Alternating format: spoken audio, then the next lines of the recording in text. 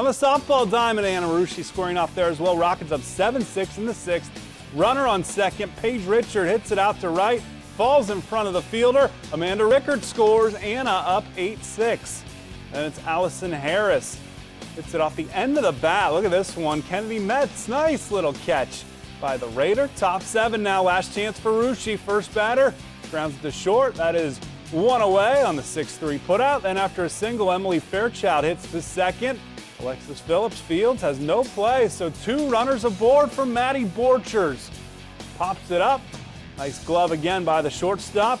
Two away, and this will end it. Anna holds off the Raiders 8-6, your final.